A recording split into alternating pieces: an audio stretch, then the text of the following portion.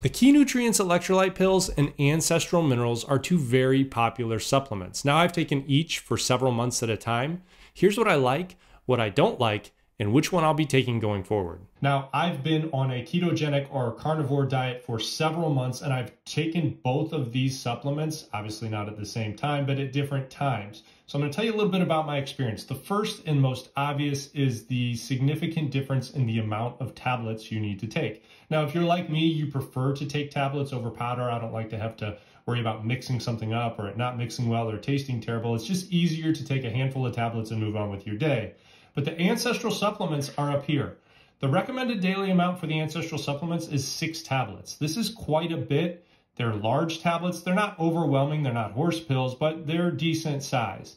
Now, the Key Nutrients, the recommended amount on the label is 2 tablets per day. Now, again, they're slightly smaller, but it's just easier to take 2 tablets versus 6 tablets, obviously. So let's take a look at what's actually in them. So the Key Nutrients has a pretty good array of different electrolytes. It has vitamin B6, calcium, phosphorus, magnesium, zinc, chloride, sodium, and potassium. That's a pretty good array. What I don't like about these is that for each of these different electrolytes, it's not very much of your daily value, pretty low. Now the Ancestral minerals, again, same thing, it has less in it. It has magnesium, potassium, chloride, and sodium, but it has more in your daily value. And we'll compare those here in a minute. The other thing too is these Ancestral minerals have wildflower bee pollen and Atlantic kelp. Now I'm sure someone out there knows exactly what's in those types of things that would make it positive for minerals.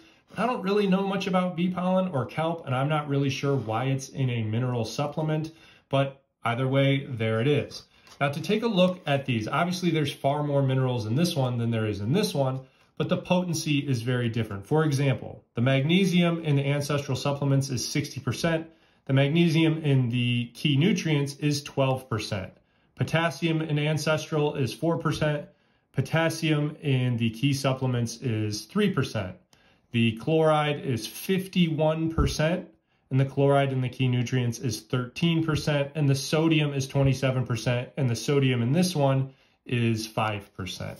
So you're getting a lot more for what you're taking with the Ancestral minerals, but that kind of makes sense because you're taking 6 tablets versus 2 tablets. Now for me, I've taken both of these, and I've taken both of them over extended periods of time, and the one that wins out for me, without a doubt, is the Key Nutrients electrolyte tabs.